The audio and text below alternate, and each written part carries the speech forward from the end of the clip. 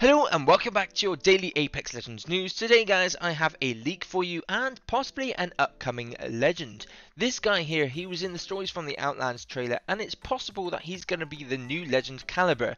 Caliber is an Apex arms dealer and he's an offensive legend that is capable of storing a third weapon, creating turrets and providing ammo for their squad. Well, as you can see in the trailer here, it seems like he does his passive where he uses weapon sling, a sling where you get to store a third weapon. In the trailer, he obviously gets a gun from his arm.